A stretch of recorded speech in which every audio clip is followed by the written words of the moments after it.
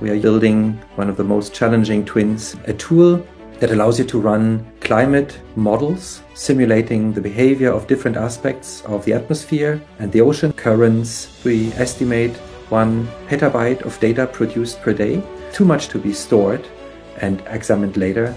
We need to examine it while it's being produced. And that's where HPE comes in. We built a middleware layer called Maestro so that all the data can flow through a central coordinating entity that allows you to use data while it's being produced.